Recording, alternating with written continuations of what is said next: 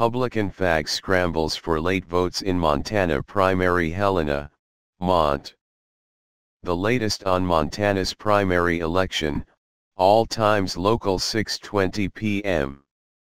Retired Judge Russ Fagg is pushing for votes up until the last moment in Montana's Republican primary for U.S. Senate after outside groups spent more than $1.1 million attacking his candidacy.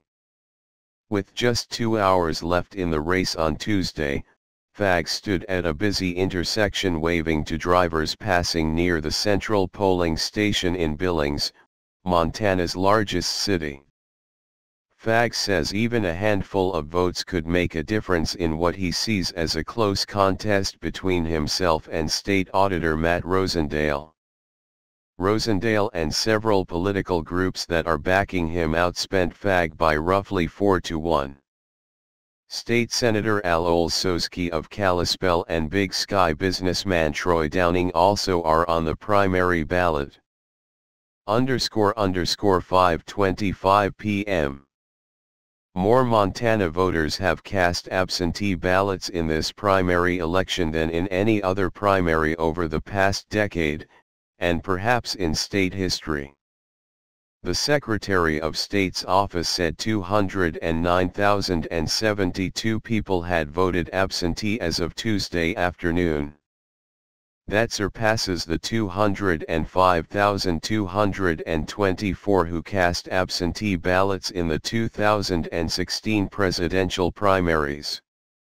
The Secretary of State's online records only go back a decade, but absentee voting has been increasing every election cycle since 2008, when only 96,729 people voted absentee in the primaries.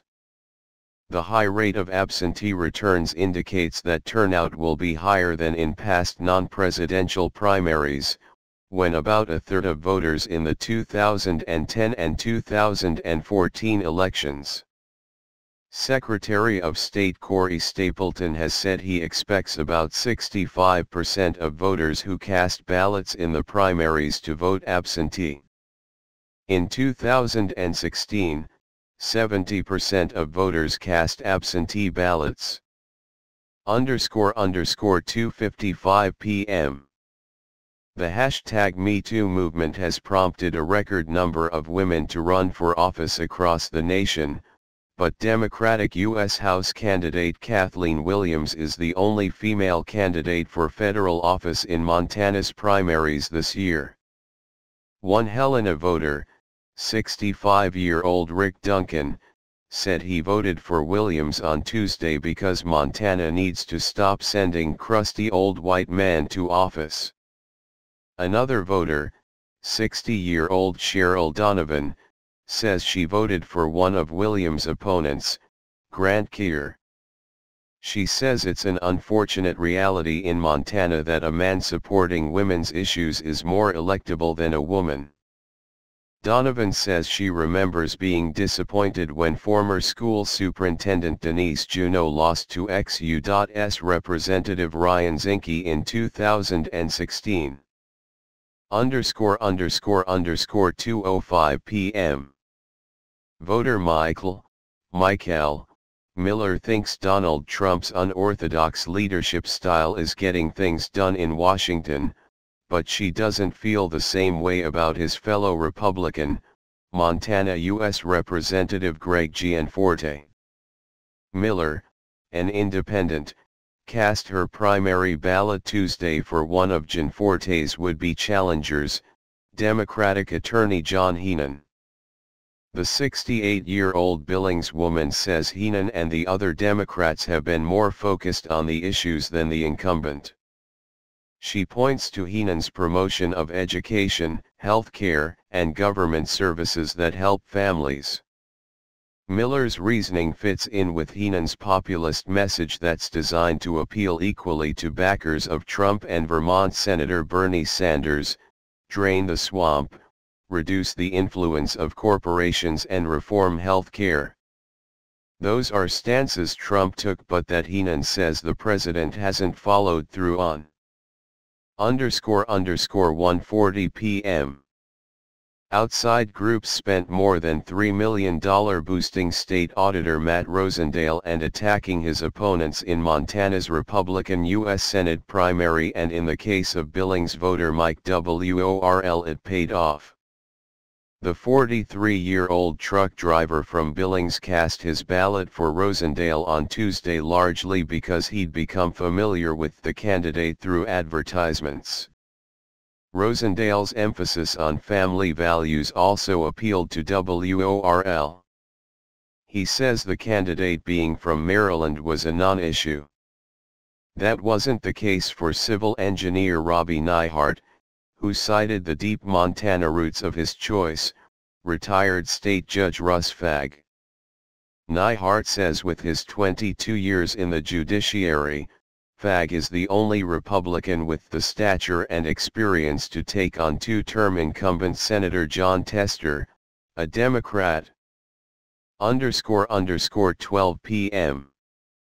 Montana voters went to the polls Tuesday to pick challengers to Democratic U.S. Senator Jon Tester and Republican U.S. Representative Greg Gianforte. Secretary of State Corey Stapleton says voting was going mostly smoothly Tuesday morning, with no reported equipment problems or weather-related issues. He says there was some confusion in Missoula with polling places being moved due to construction. Based on the number of absentee ballots returned, Stapleton says the turnout could be between 36 and 38% higher than the 33% turnout in each of the past two midterm primaries. He expects most will vote one of the two major party ballots because there is only one contested race on the Green Party ballot. Early results will be released shortly after the polls close at 8 p.m. _1:25 a.m. Montana voters went to the polls Tuesday to pick a challenger to U.S. Senator Jon Tester after an expensive primary election campaign marked by attack ads, big spending by outside groups, and President Donald Trump inserting himself in the race. Voters also were deciding on a Democratic challenger to U.S. Representative Greg Gianforte nearly a year after the Republican was sworn in to fill the term of Ryan Zinke, who resigned to become Trump's Interior Secretary. Voter interest appeared to be higher this year than in other recent primaries when there was no presidential election. The rate of absentee ballot returns suggests voter turnout may be at least a few percentage points higher than in the 2014 and 2010 elections, when just 1/3 of all registered voters turned out.